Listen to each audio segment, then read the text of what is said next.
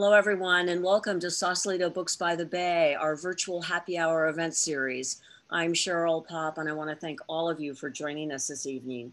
We are truly honored to be hosting award-winning journalist and author Jonathan Marshall, who is celebrating the publication of his new book, Dark Quadrant: Organized Crime, Big Business, and the Corruption of American Democracy. So what else is new, you may wonder? Well, there is a lot of new material in this riveting, very well-researched volume, much of which has been neglected by traditional historians. So from Truman to Trump, I think you will be surprised. And of course, it could not be more timely. Jonathan has a great presentation to share with us, after which we will be in conversation. You will also have an opportunity to ask questions at the end of the program. At the bottom of your screen, you'll see there's a Q&A box. At any point, you can put a question in there. At the end of the program, you can also raise your hand. I'll call on you. I can even give you video and sound capability if you'd like to really be present. But in the interim, you all will be muted and we can't see you. You can just see us. So do put a question in at any point, and we will get to those at the end of the program. So finally, before we get started, I hope everyone has their happy hour glass of wine or cocktail in hand for our virtual happy hour event series. And it's now my honor to introduce Jonathan Marshall, who, as I previously noted, is an award-winning journalist and author. He graduated from Cornell with a master's and went on to be an editorial writer at the San Jose Mercury News in Silicon Valley. He was also the economics editor at the San Francisco Chronicle, so many of you may have seen his bylines along the way. He's written for just about every prestigious publication you can think of, whether it's the New York Times, the Wall Street Journal, Washington Post.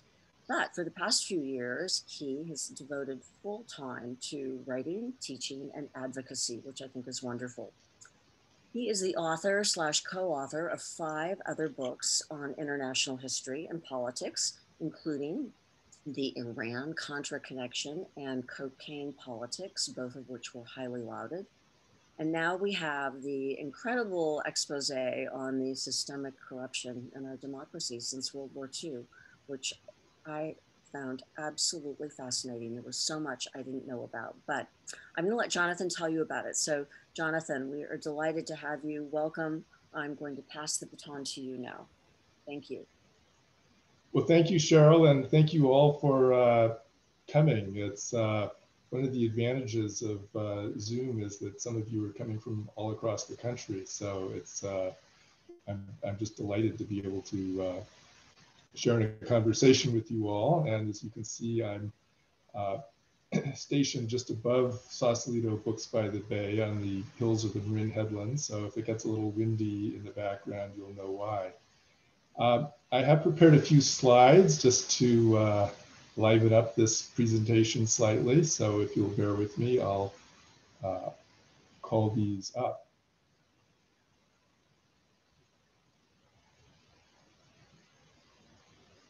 Here we go.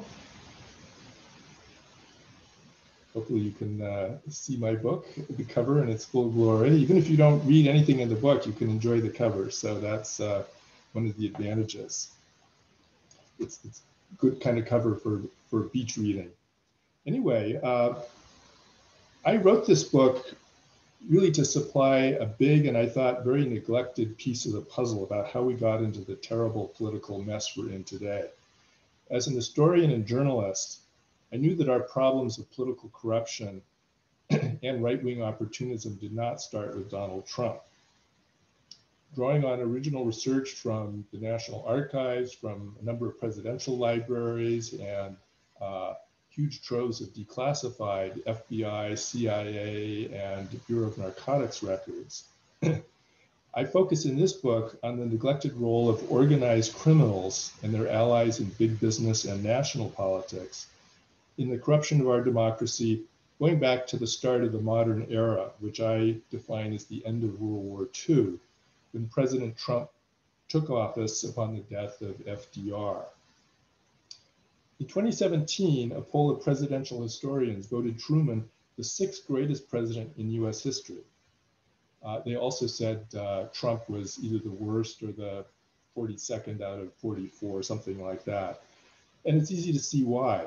The liberal, hardworking, and modest living man from Missouri was in many ways the antithesis of Trump, the grasping, lazy, and narcissistic billionaire who pandered to the far right. But the historians forgot one thing the two presidents unfortunately shared in common: a disdain for ethics in government.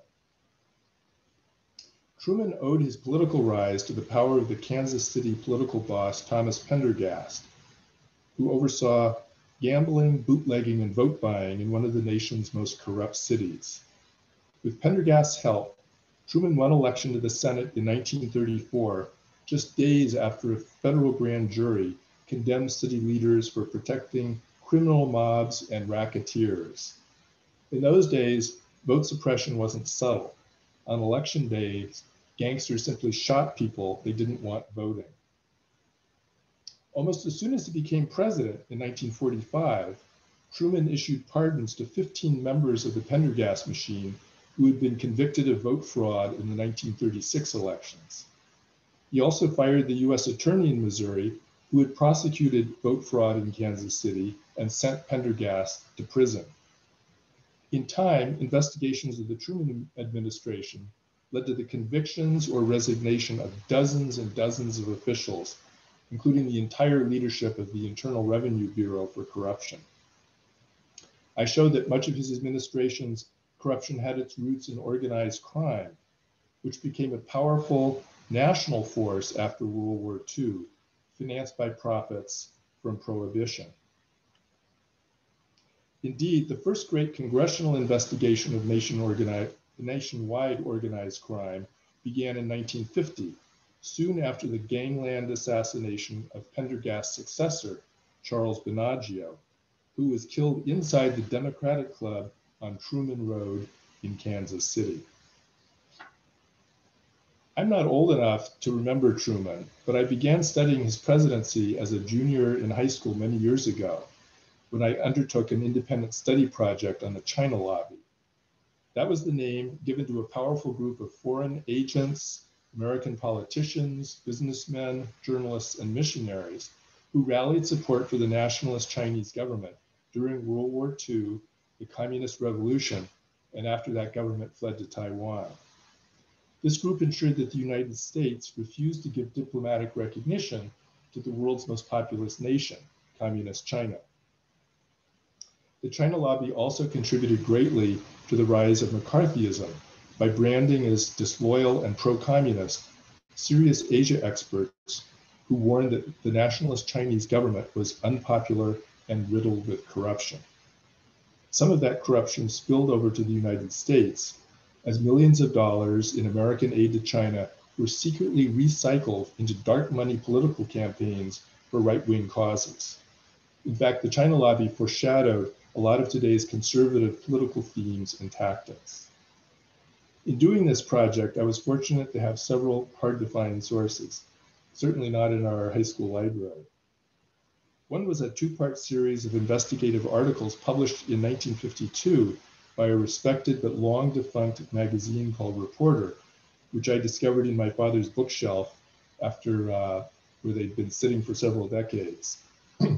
My wife can attest that I've inherited my father's seeming inability to throw out old files, but sometimes it pays off.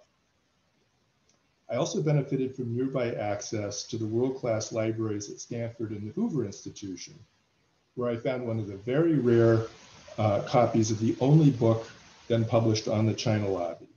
It came out in 1960, but was immediately withdrawn under political pressure by the lobby. The publisher destroyed nearly all of the 4,000 copies it printed. The book was only finally reissued 14 years later by Harper and Row, and when it did, it made national news. Well, all of this intrigue about the China lobby greatly appealed to my adolescent brain, which loved the idea of going on a treasure hunt for secret and suppressed knowledge about our nation's history. More important, it was a key to understanding what was then the single most important issue facing the United States and members of my generation, the Vietnam War. As Lyndon Johnson himself explained to an interview, he knew the Democrats, quote, had lost their effectiveness from the day that the communists took over in China. I believe that the loss of China had played a large role in the rise of Joe McCarthy. And I knew that all of these problems taken together were chicken shit compared to what might happen if we lost Vietnam, end quote.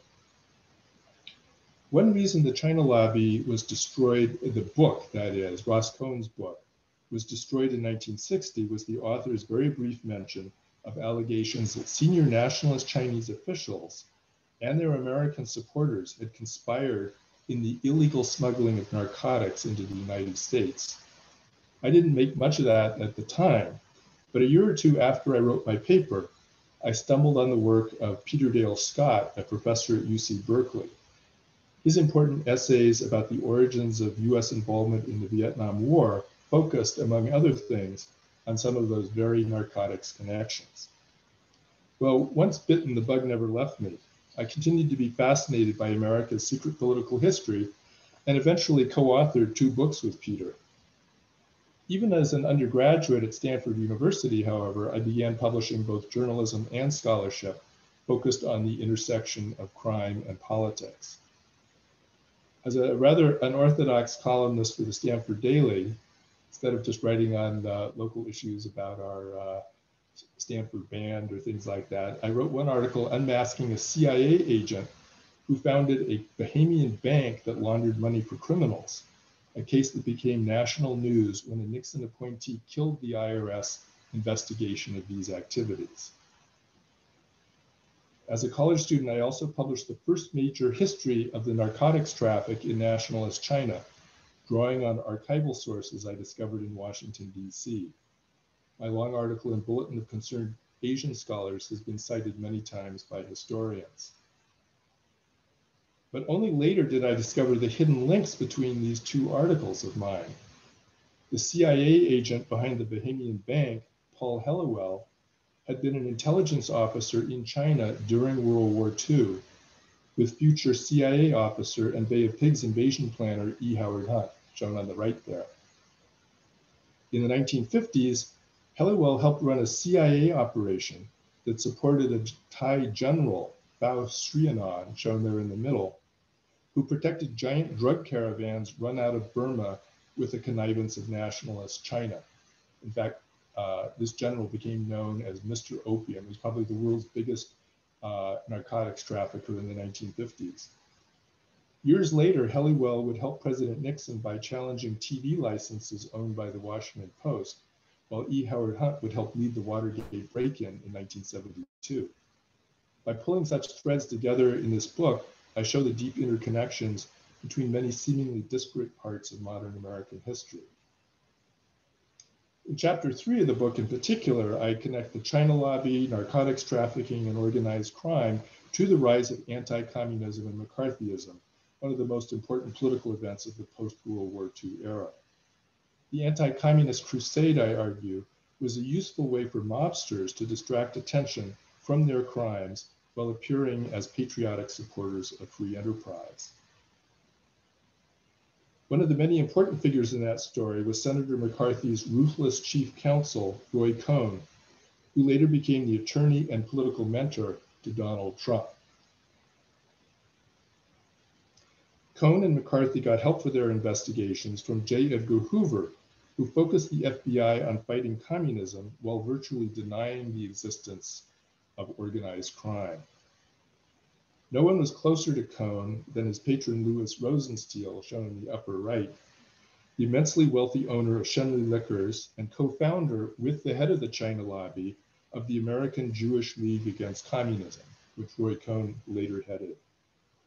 Schenley was also, according to the sworn testimony of one of his former wives, a close friend of Meyer Lansky and other gangsters from his days selling booze during Prohibition.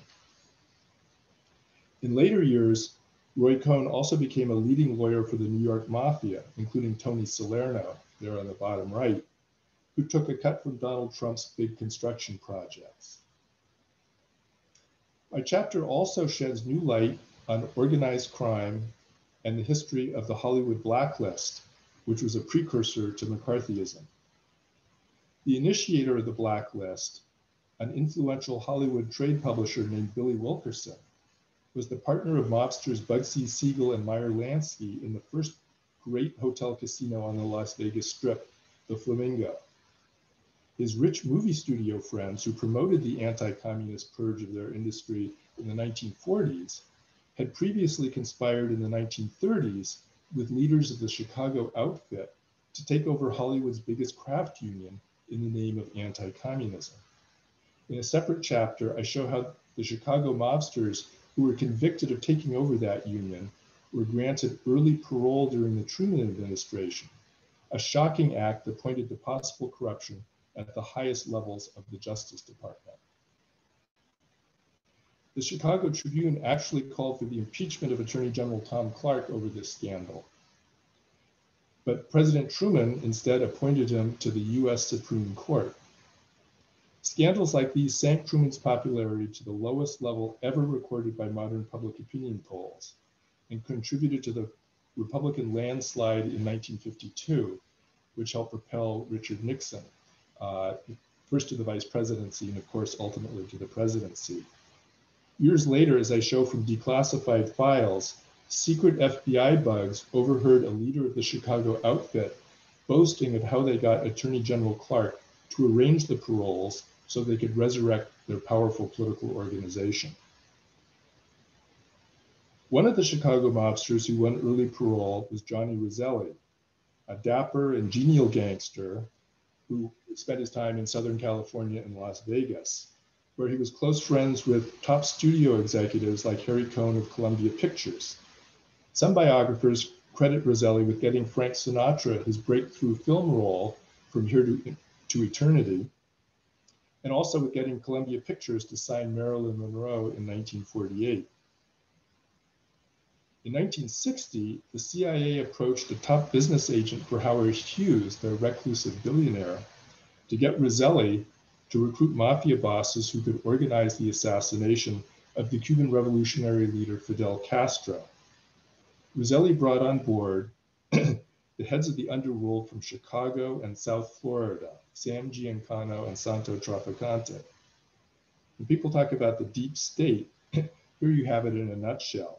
Not just a political epithet the way it's become today, but a real life conspiracy of senior intelligence officers, gangsters, and highly placed politicians who broke the law to achieve their secret policy agenda. As you know, their plots against Castro never succeeded, but they did blow back against the United States. Those two mob leaders were prime targets of the incoming Attorney General, Robert Kennedy. Kennedy was not informed of the plots until the FBI discovered them. The fact that the CIA had gotten in bed with two of the most ruthless criminals in America was mind-boggling enough, but it became a much bigger and more dangerous secret following the assassination of President Kennedy by a suspect who apparently harbored pro-Castro sympathies. If the public ever suspected that attempts to assassinate Castro had unleashed a revenge plot against President Kennedy, the results could devastate the CIA. In Chapter 9, I trace the 14-year history of blackmail and cover-up that resulted from these plots. I show how they contributed to the Watergate break-in, the Washington Post coverage of the scandal, Nixon's cover-up, and finally his resignation and disgrace. It's an amazing story, scrupulously documented, of the ways in which organized crime, intelligence, and secretive influence brokers affected US political history in the 1960s and 1970s. There's much more in the book as well. I look at how US mobsters conspired with the ruthless dictator of the Dominican Republic to foment revolutions in the Caribbean, murder political dissidents, and bribe members of Congress during the Eisenhower years. I uncover new facts about scandals related to organized crime that nearly toppled Lyndon Johnson in 1963 and 1964. I show how a business ally of the Chicago outfit took over the nation's largest defense contractor and won one of the biggest fighter jet contracts in history during the Kennedy administration. And I examine Richard Nixon's sordid history of ties to the mob, starting from the earliest days of his political career, when his top campaign strategist was a lawyer for the Mickey Cohen mob in Southern California. Last but not least, I look at Donald Trump's long history of relations with mobsters, something he inherited from his father, Fred Trump. Drawing on Roy Cohn's associations, Donald relied on some of New York's most powerful criminals to supply concrete and laborers to his signature projects in Manhattan and later Atlantic City. As the American mob declined under attack by prosecutors, Trump began doing more and more business with shady investors and oligarchs from Russia, Eastern Europe, Latin America, and the Far East, many of whom had ties of their own to international mafia groups. Indeed, figures such as these were at the heart of his political dealings in Ukraine that led to his impeachment by the House of Representatives in 2019. In the end, I conclude we need to attack not merely organized crime in its traditional sense, but really more broadly, white-collar, corporate, and financial crimes that have run amok since the slashing of IRS budgets and the diversion of resources in the FBI and Justice Department to fight terrorism. We need to address the means by which criminals and oligarchs corrupt politicians through dark money and uncontrolled campaign spending. We need to crack down on secretive corporate shells, offshore financial accounts, and other devices for laundering money. These are daunting tasks, but we can do them if we insist that our representatives in Washington finally get serious about draining the swamp. Well, with that, I would like to invite questions. Cheryl, you may have some of your own or some that, Cheryl, I think you're muted. Yes, I am. There we go. Okay, sorry. I do have some questions. Before I lob them at you, I am going to invite our participants to also submit questions in the Q&A box, or you can raise your hand one way or the other, but we would love to hear from you. Having read most of this book, I almost don't know where to start as far as Q&A is concerned, but you know, I wrote for the Daily Cal when I was at Berkeley. You were writing for the Stanford Daily. You know, I went to the dark side and spent a lot of time in corporate America, but you stayed true. You know, you were a real journalist. And I mean, to have started at 18 on this mission to, you know, bring facts, factual data and real news to people, I think is admirable. In fact, it's amazing. Most of us drop that ball. You know, it's like, okay, I'm in the real world now. I'm not doing that anymore. So kudos to you for carrying that torch. Was there a specific political catalyst that triggered your passion for penning this particular book? And how long did it take you to actually write this book? Because so everyone knows, there are like over 100 pages of footnotes at the end of this. It is so well researched. In fact, I almost was afraid to start reading it because I thought, the print's really small and it's really long, but 100 of those pages are footnotes. Right. So anyway, that's kind of a lot of questions, or two questions. It's actually a short book. Yeah, don't be deterred, right? What was well, your as inspiration and how long did it take to write? As I mentioned, you know, in some ways the political catalyst really was the Vietnam War, which was my kind of coming of age event, and realizing that the forces, it was not just a well-intentioned act gone awry, but it fed off of some very dark forces in our history, including McCarthyism, the China lobby, crime, and so forth, and that those were not being talked about widely in history books and courses that I took and so on. So you could say that this book was 50 years in the making. I'm sorry to say I go back that far. I was certainly very influenced by Peter Dale Scott, who I mentioned in my presentation, who was uniquely focused, a very unconventional scholar at UC Berkeley, focused very much on that nexus of crime and politics, and who just seemed to have an incredible, he's quite an intellect. He's a prize-winning poet. He's written on all manner of subjects, but many political books as well. And he just had vacuumed up unbelievable amounts of information from government hearings and obscure newspapers and magazines. And so we just started trading information, and I got sucked in. And as I mentioned, co-authored 2 books, The Iran-Contra Connection and later Cocaine Politics, which was about the period during the Reagan era when the CIA, in its administration sanctioned political efforts to overthrow the Sandinista government in Nicaragua, supported Nicaraguan exiles who, some of whom were involved in running drugs. And rather than expose these people, they decided to cover it up and figured those crimes were less important than their anti-communist mission. And our book helped expose that. It built on great work done by the Senate Foreign Relations Committee, but we had a lot of new information. Ultimately, a reporter for the San Jose Mercury took it a few steps further and caused a kind of national cause célèbre over that issue. And because he went a little farther than we did, in fact, farther than the facts sometimes allowed to indicate that the CIA really was wittingly behind the drug trade. And that led to congressional hearings and 2 reports by the CIA Inspectors General Office. And the second report pretty much confirmed that the CIA had been deeply implicated in covering up these crimes. And that report got almost no media coverage. It's really, I must say, as a longtime journalist, I'm deeply embarrassed by the inability of many mainstream American publications to admit these faults about our past.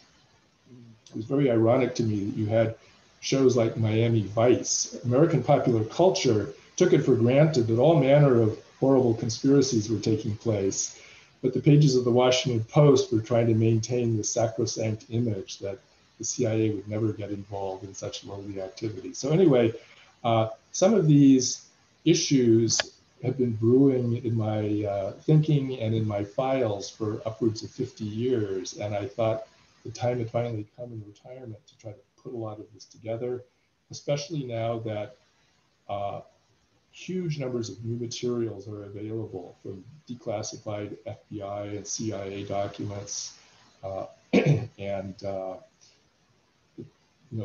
many materials are now available online. So I had tremendous riches available to me, and these had just not been culled. And many of those early pioneering researches by Peter were either unknown to most people or forgotten. So I figured there are very few people around who could put all this together. And I worked several years on it, and I'm glad I did. We're glad you did too. So I have some more questions, but let's go to some questions from our participants. Ted Newman would like to know, were or are US politicians before Trump also soliciting thugs and mob types, or was it just the mob types pressuring the politicians? Well, think back to what I was saying about Truman. It was very much a mutual relationship. Truman was not filling his own personal coffers with money the way Trump was, but he was rising up through the political machine to become senator and ultimately, somewhat by accident, to be president with the help of these mob-controlled political machines and doing favors in return. So it was very much a mutual exchange. A lot of these politicians had their hands out. I name a lot of politicians, they're not household words, but who were on the take from Trujillo, the dictator of the Dominican Republic in the 1950s, where there was literally a price list where the heads of Senate committees would get $75,000 and the heads of House committees would get a little less, and ordinary members of the House would just get $5,000. And some of these records were later, there was a book by the former head of the secret police of Trujillo where he mentioned this generically happening, but didn't name names, probably for fear of libel. But I was able to find in old declassified FBI records some of the actual documents by Trujillo's lobbyists where they name these people, heads of the Senate Judiciary Committee. And Trujillo's purpose here was to get favorable coverage under US sugar quotas. The Dominican Republic is a major sugar producing country in the Caribbean. And because US cane sugar farmers didn't want foreign competition, there was a quota put on imports of foreign sugar. The biggest beneficiary was Cuba until Castro took over when they were cut off. But Dominican Republic followed closely behind because of these bribes. And the bribes got so bad that, and the effect on US foreign policy was such that President Eisenhower was stymied by Trujillo's supporters in Congress. And President Kennedy finally put secret wiretaps, actually his brother Bobby, put secret and possibly illegal wiretaps on all sorts of members of Congress to catch them in the act of taking money. So it was an incredibly sleazy operation all around. Finally, Trujillo was assassinated in 1961 after the CIA smuggled guns into the Dominican Republic to help them. And so he was out of the picture. But as I show, mob involvement in the Dominican Republic was maintained years later. Here's another question from our participants about the mob. Did your research reveal that organized crime organizations began to migrate into more traditional and acceptable means of influence? Yes, that's a very good question. I would say that organized crime was bifurcated. Much of the kind of traditional gangsters in big cities, and particularly the kinds of Italian mafia types you see written about typically in the media, those guys often, they would engage in legitimate businesses like vending machines and so forth, or bars, you name it. But they didn't really rise up into bigger businesses, and they never made it very far beyond their local organizations. The really sophisticated ones were many fewer. They tended to be, the Chicago outfit was probably the most successful of those machines in branching out of its urban area into the Midwest through control of labor unions, including the Teamsters Union, which gave them access to $1 billion pension fund, also into Las Vegas, and especially into Southern California, where Chicago crime money built much of Southern California, real estate, Hollywood, and so forth. Certainly the New York mobsters were also big in Las Vegas. Miami was an open city for mobsters from a variety of cities to invest. I'd have to say, and forgive me for doing a little bit of ethnic stereotyping here, but the most successful mobsters were Jews active in Prohibition, who kind of moved into financial areas, gambling and real estate, and many of them were able to transition out of the kind of lower and grungier areas of organized crime and become more respected. I think probably the greatest example was Mo Dalitz from Detroit and Cleveland, who was big in Prohibition, very friendly with Meyer Lansky, got involved in the laundry business and other businesses, eventually became an investor in the steel industry and railroads, was in the US Army. His gambling casinos, some of them were shut down, and he was able to move to Las Vegas where gambling was legal, thanks in part to the influence of the mob-controlled Senator Pat McCarran, who was head of the Senate Judiciary Committee, who I talk about. But Dalitz was one of the founders, with others from the Cleveland Syndicate, of some of the biggest casinos, the Stardust and the Desert Inn. And he then greased the palms of politicians there, which was, acting legally. He was a big business looking for political support among politicians who wanted the growth of that sector. And he became an increasingly respected businessman. He compounded that respect by donating generously to philanthropic causes, hospitals. He was always a big supporter to the Anti-Defamation League, which gave him big kudos as Man of the Year. Eventually, he invested in places like the La Costa Country Club in Southern California, which was one of the biggest real estate investments in Southern California. So he retired a multi-millionaire. I think Forbes thought he was one of America's richest men.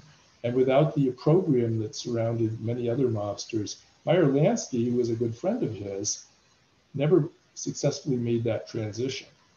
And I think Lansky, there's evidence that he was envious of people like Dalitz and the fellow I mentioned earlier, Louis Rosenstiel, the head of Schenley Industries, who successfully got out of that and became respected philanthropists. Joe Lindsay in Boston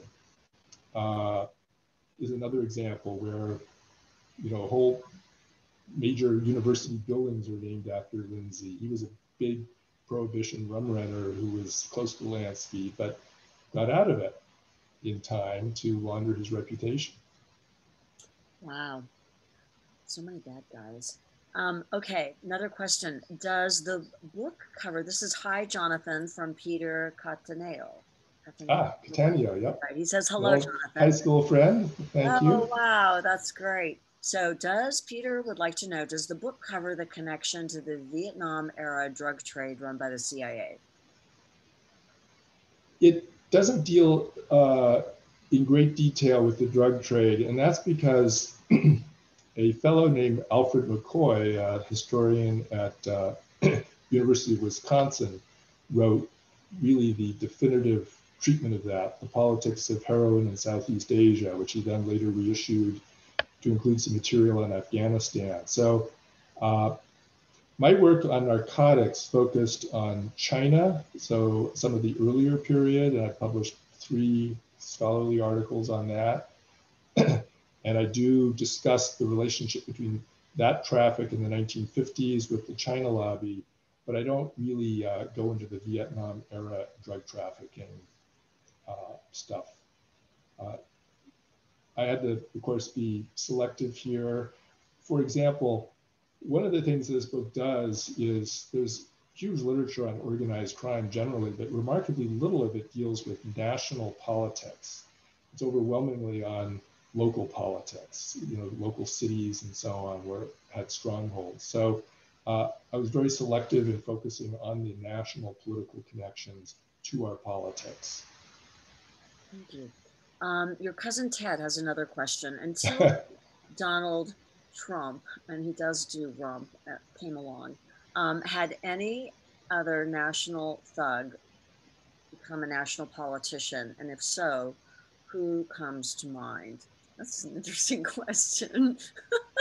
Well, of course, I did devote time to Truman. Another really prominent example would be Richard Nixon. As I mentioned, in his very start of his career, where he, during World War II as a Navy lieutenant, he made a lot of money playing card games and took that money to help start his political career in 1946, running for Congress in Southern California, taking advantage of the nation's fatigue with the New Deal and growing the early growth of anti-communism. So the Republican Party got a big boost in 1946 during the congressional elections. And one of those who won was the first term Congressman Richard Nixon. And he did so with the help of a political consultant named Murray Chotiner, who was sort of the equivalent to Roy Cohn and Donald Trump. Chotiner was famous or infamous for his attack dog politics. He was the one who basically convinced Nixon to accuse all of his Democratic rivals of being soft on communism. In 1950, ran against Helen Gahagan Dulles, calling her the Pink Lady. That's where Nixon won the race for Senate. And Murray Chotiner, as I mentioned, was basically the lawyer for the Mickey Cohen mob in Southern California. You can read any number of biographies of Mickey Cohen. They won't talk much about Chotiner, but Chotiner stayed with Nixon all the way through his presidency. It's amazing. So I trace his work with Nixon into the vice presidency, where Truman would go into the vice president's office and use his stationery to basically set up deals with his clients. And he was representing major mobsters in the 50s, to the point where the Justice Department was just disgusted at Chotner's intervention in cases. But he came to the White House under President Nixon. And I talk about how Chotner then went to work for Jimmy Hoffa, then the imprisoned former president of the Teamsters Union, to try to get Hoffa sprung from jail in return for Teamster support for the Nixon re-election campaign. And Chotner was successful in that endeavor. It's a very complicated story, because Nixon did give Hoffa clemency, but he did so with a catch, saying he couldn't run for Teamster office for a number of years. And that was a payoff to Nixon's new allies, Hoffa's successor in the Teamster Union, Frank Fitzsimmons, who was basically in the pocket of the Chicago mob and other Midwest gangsters who controlled the Teamster pension fund. So it's a very, very sordid story. Okay, thank you. And indeed, just one other thing, I have an entire chapter about how Nixon's presidency favored criminals in terms of giving them early parole, dropping prosecutions, firing US attorneys who went after the mob. It was really, it's a long, long sordid list of things that Nixon did for organized crime. And it's interesting that after Nixon's fall from grace and his resignation from office, his first public appearance after his resignation was at a Teamster golf tournament where he was literally playing golf with a whole slew of criminals. You know, people. It's pretty shocking. One of them was later held responsible for Hoffa's disappearance, but Anthony Provenzano. So it's a pretty sickening story. That's amazing. You know, I think in my lifetime, before Donald Trump, Nixon was definitely the biggest, baddest guy. And everything you said. What surprised me in your book was, despite being a student of political science, and I wasn't born, I wasn't alive at the time, but I always had a far more glorified image of Truman. And you sure drag him down off the throne.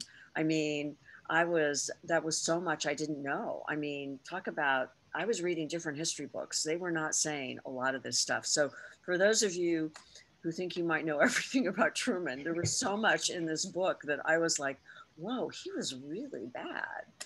I was very disappointed by historians who have been so caught up in what they view as his foreign policy successes. He helped found NATO, the Marshall Plan, etc.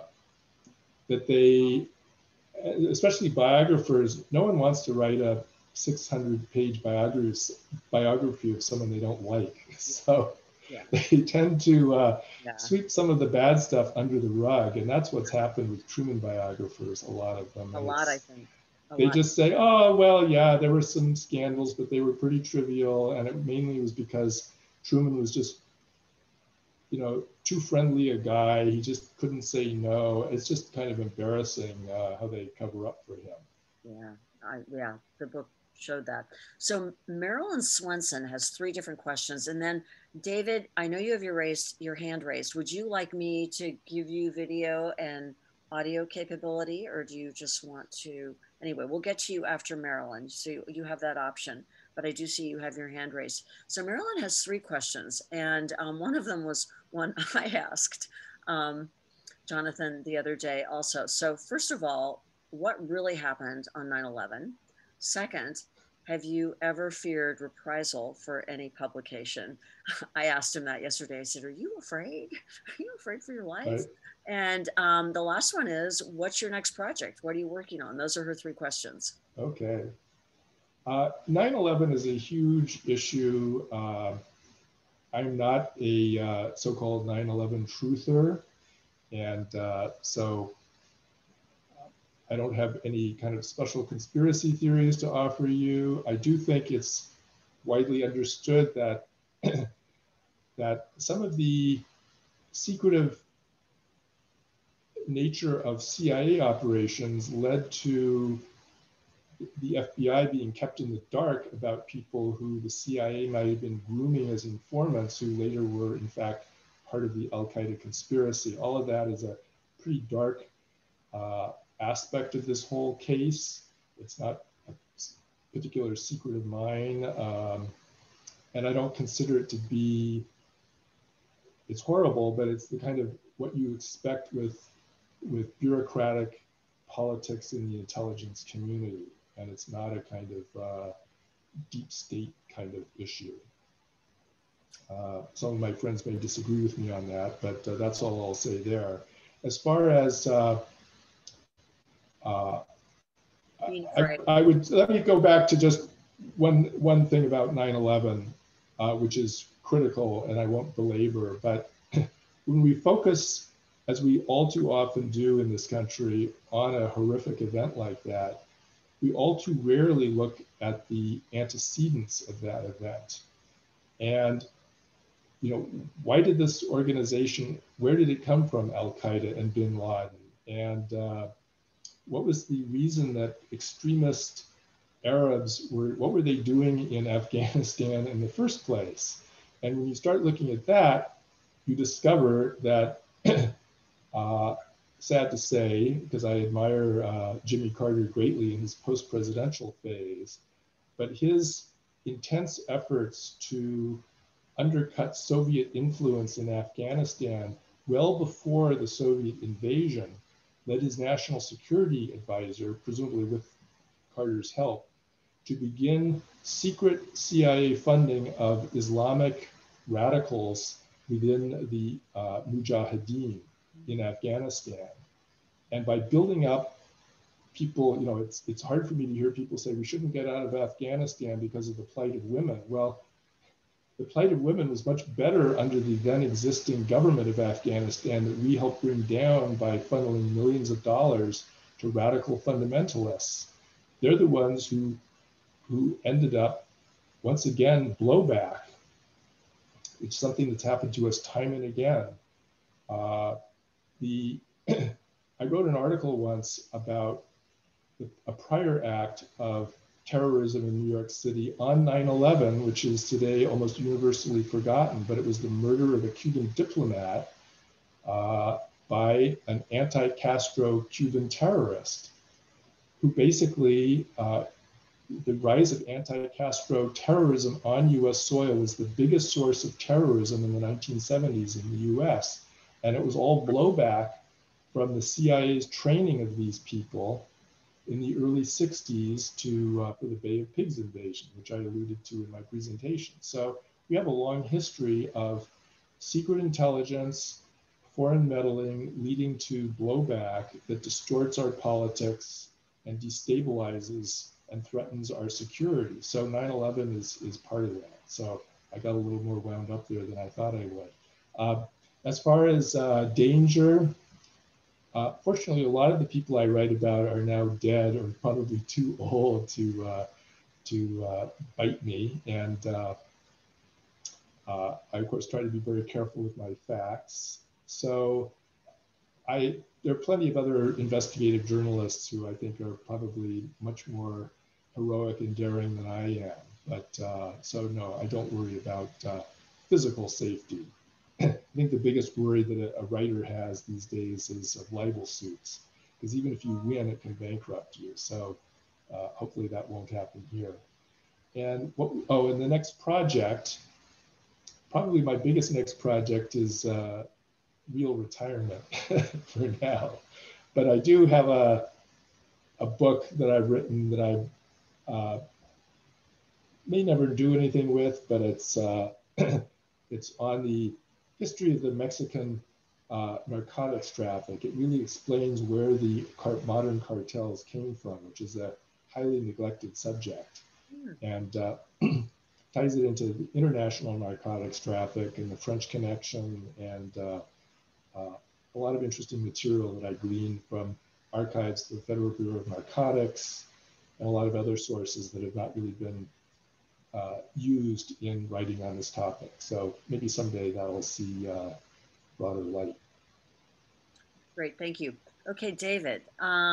This is David's question, and I don't know if you want to answer live, but you just typed your answer. So did you look into Donald Trump's ties to the Russian mafia? There are published emails between Michael Cohen and his buddy Felix Sater tied to the Russian mafia. In these emails, they discussed getting Trump elected with help from the Russians. I certainly read a great deal of the secondary literature. There are biographies of Trump that discuss his New York and New Jersey mafia ties, and then more recent ones that discuss his many ties to Russian oligarchs. He was selling a lot of his condos to members of the Russian mafia. He was doing business with his Miss Universe contest in Moscow with a guy who is considered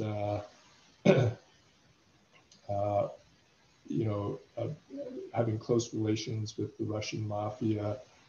It's a long, long sordid list. And it's notable, certainly noted by many writers about Trump, that a very high proportion of his sales of condos and other properties went to offshore corporations whose ownership was hidden by corporate shells.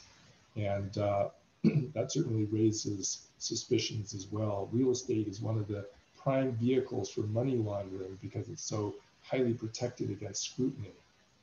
And I do discuss what I consider really critical, which is the role of a Ukrainian oligarch who was very angry at Joe Biden for leading the Obama era fight against corruption in Ukraine after the overthrow of a kind of pro-Russian government in 2014. That's a very contested period, and it's a lot more complicated than sort of mainstream media accounts would have you think, as a very kind of black and white issue of pro-democracy people overcoming horrible Putin supporters. It's a very murky issue, but this oligarch happened to be allied with the prior government, which was more pro-Russian. He was very angry against Biden, and he began working with some of Trump's lawyers to dig up disputed and quite possibly false information on Biden.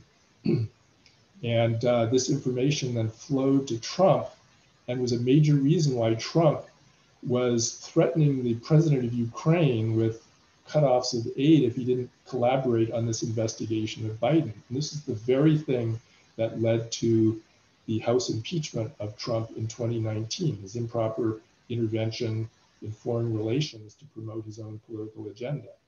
As it happens, this Ukrainian oligarch has been accused by US officials of close ties to the Russian mafia. I don't make that accusation myself, but and he denies it, but it's there are the documents for those to peruse. So it's not widely understood that the House impeachment vote has very much to do with the issues I talk about in this book. Would you say, this is another question, Jonathan, based on what you just noted, the question is, was Donald Trump a stooge of the Russian mafia? That's a good question, and I quote some authorities who suggest it's not so simple and one-directional, that he was a stooge of Putin or a stooge of the Russian mafia. I think it's much more a confluence of interests. He was making money off them. He was able to use some of them for political support. They, in turn, certainly got his turning a blind eye to things that Putin was doing. It's not so simple as to say Trump was just Putin's minion. Much more complicated than that. For one thing, Trump ended up sending military aid to Ukraine, which was very much against Russia's interests. He also uh, terminated very important arms control treaties with Russia. So in some ways, our relations with Russia became more hostile under Trump. It's very complicated. And part of that, I think, is Trump personally felt friendly towards Putin, possibly for these various political and financial reasons. Many of the people close to Trump were more traditional right-wing Republicans who prevailed on him to have a hard military line against Russia. And I think Trump was the kind of guy with a short attention span who spent a lot of his time on the golf course, who could be pushed around by these people. So he's a very complex figure, and historians, I think, will have an interesting time sorting all of that out.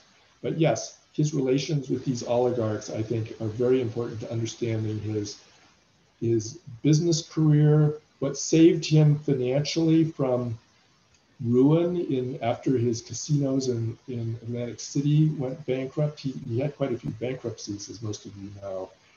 The infusion of this foreign money had a lot to do with resurrecting his business prospects, which in turn help account for why he was able to become president. So it's all very, very important. Thank you. Vita Wallace would like to know, well, she's asking, I think you use the FOIA, I don't even know what that is, to get some of the information. Can anyone make such requests or only journalists and writers? How do you know what to ask for? So that stands for the Freedom of Information Act, okay. Which has been, I believe, my history may be wrong, but I think it was passed by Congress in the wake of the Watergate scandal, when we had a brief flurry of very important political reform, much of which was later rolled back. But I began taking advantage of the Freedom of Information Act, I think in 1975. I was still a student in college, and used it to pry open materials related to World War II from the Justice Department and Treasury Department. I was actually one of the first people to get access to records on how US banks collaborated with the Nazis during World War II. Anyone can use it. The big asterisk is many agencies are so backlogged that it will take years and years. You'll be dead before you see the documents. And they may also charge you a huge amount of money. Journalists can sometimes get speedier access, particularly if they file lawsuits, which most of us aren't willing to do. And if they have a good journalistic use, they can sometimes get the fees waived, which is not something I, as a scholar, was able to do. I got, at the end of the day, very little fruitful cooperation from the FBI. And partly at this point, I knew it was going to be touch and go, so I shrugged it off. I'm sure their FOIA office was overwhelmed in part by all the work they had to do subsequent to the Trump scandals, when FBI documents were being reviewed for release by Attorney General Barr and others. So I didn't get a lot through FOIA. I did get a few nice pearls, but not a lot. There was a huge trove of information that I enjoyed, which were documents released through the JFK Records Act. In the aftermath of the Oliver Stone movie JFK, Congress voted to have reopen the investigation of the assassination of President Kennedy, as well as some of the other assassinations in dispute. As a result, that committee obtained and reviewed millions of pages of records from the government. And there was speedier than average review of those records for public release. So huge numbers, not all, but huge, huge numbers of those records are now available. And many of them relate to organized crime, because one of the prevailing theories was that Kennedy was killed by mobsters who hated him for various reasons. So I mined those records extensively on all manner of subjects. They were an absolute gold mine, and I encourage other historians to use them. And I think that is one of the, a lot of these topics have been written about and discussed before, but one of the things that really does differentiate Jonathan's book is that he has so much original material that has not been published elsewhere. And I think that's what really differentiates it and makes it a very important read. So we have a couple more questions. A few people raised their hands. We have plenty of time to get to everyone. Joshua Sager, thanks for this presentation, Jonathan. Would you Thank you. say that corruption is harder to hide today with WikiLeaks and internet sharing of information? Which, interesting question. That is a good question. I think the huge reduction of budgets from the criminal justice apparatus, the FBI, Justice Department, IRS, and other agencies has really wreaked a tremendous toll on investigation of corruption. If you think about the investigation of Trump's campaign chairman, Paul Manafort, who was eventually convicted of all sorts of money laundering and campaign finance violations and so on. The only reason any of that ever came to light was because of the Trump scandals leading to an investigation. Otherwise, he would have gotten off scot-free with gigantic financial crimes. The same for Michael Cohen and God knows how many others. So I think we're in a very bad place right now. And I think the efforts to prosecute whistleblowers have taken a toll on that kind of leaking.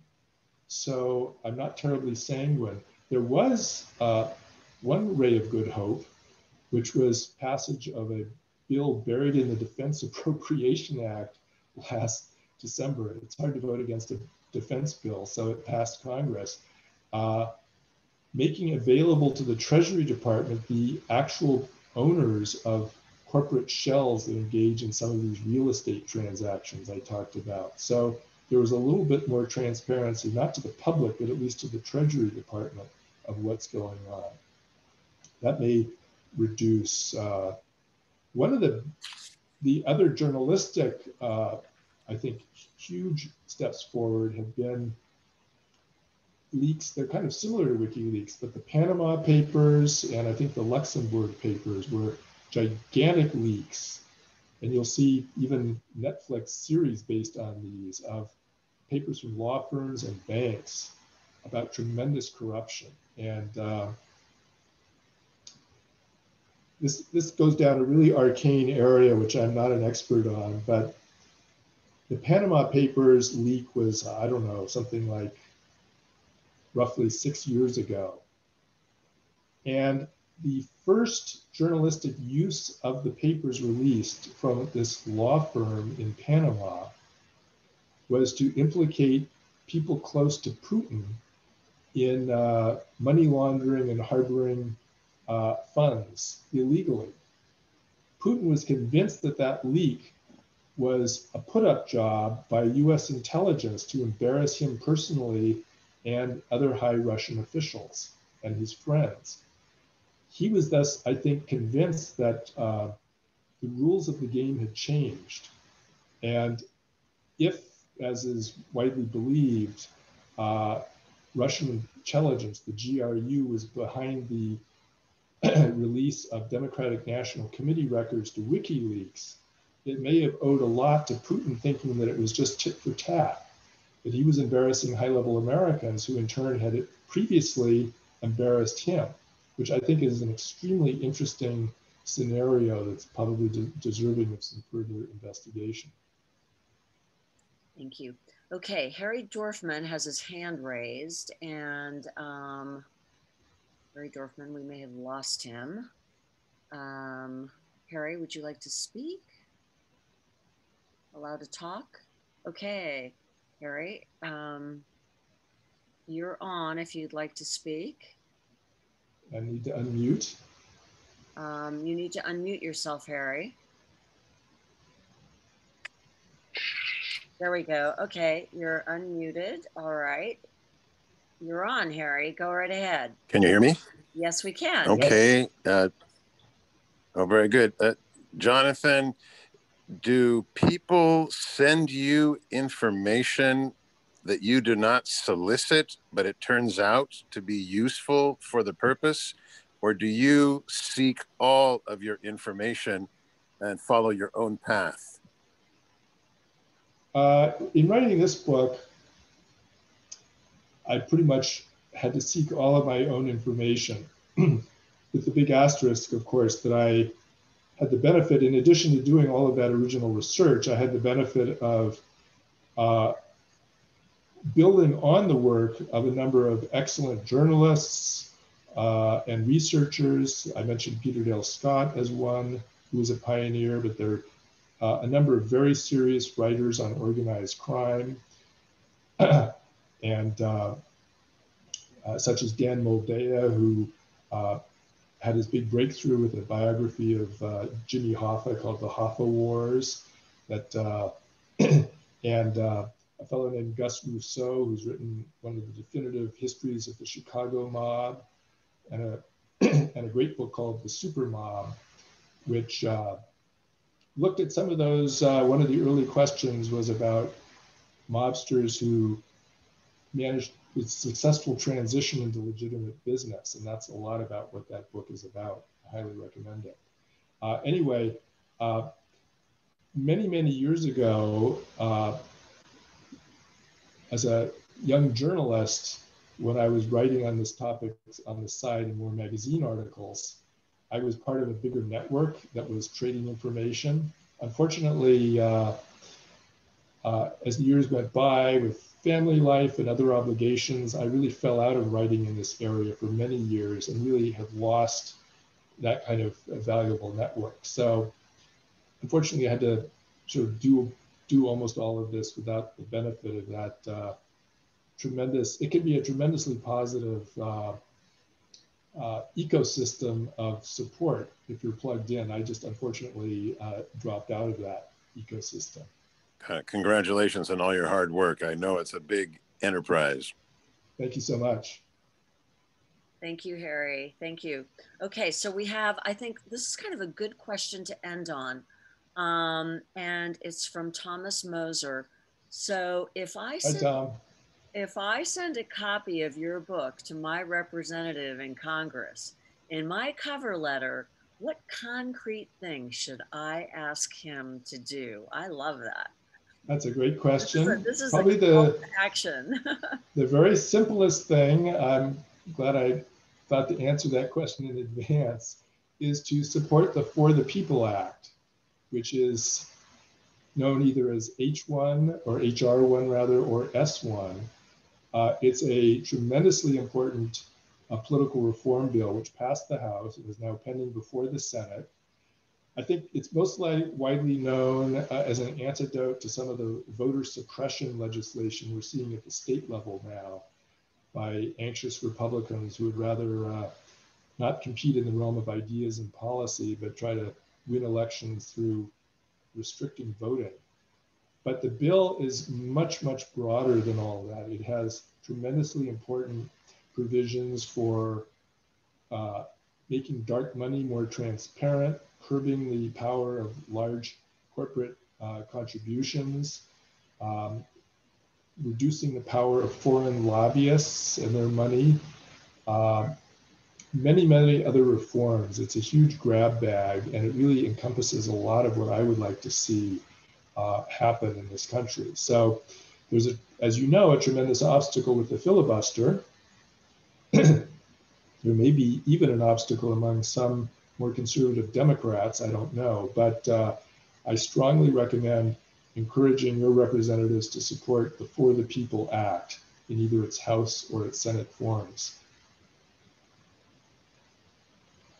Okay, thank you. There's one more question, and then we're going to wrap up because I try to get everyone out of here on time after an hour so they can get to family dinner and other activities. But Ted Newman, he asks Jonathan, might you write a book one day about U.S., our former imperialism, and its impact on corruption in those countries that it lorded over, like the Philippines? So there's another project for you. That's a great project, and I will hand it off to someone younger and more energetic than myself. But yes, you know, in country after country, there is a high correlation between our interventions and the kind of corruption that followed. It's kind of interesting to think about a recent example of Afghanistan, where the Washington Post editorial board was decrying President Biden's plans to withdraw from Afghanistan, apparently having forgotten that its news division a few months ago, maybe a year ago, published the Afghanistan papers all about the tremendous corruption that has flourished under US aid and military programs. It's so out of control. In many ways, it's ruining the country. It makes it worse off rather than better, our aid. So that's a great object lesson. And hopefully journalists and historians will be writing more about that and making the American people aware of how our intervention is so counterproductive, both to ourselves with that blowback I talked about, but also to all of these countries around the world that are the unfortunate recipients of our interventions. Thank you, Jonathan. What a provocative, fascinating, and insightful presentation. And I will say, I think I've never had so many questions asked.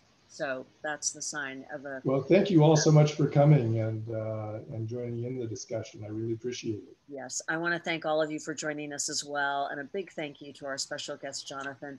We do, of course, have his book available at Sausalito Books by the Bay, right on the waterfront.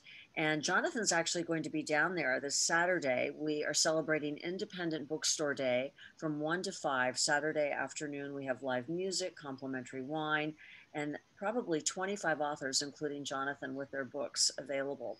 So if you have more questions you'd like to ask, you can catch him then for further discussion. But we do have his book available. He's happy to sign it or personalize it for you because he does live locally, which is wonderful. So thanks again to everyone for joining us.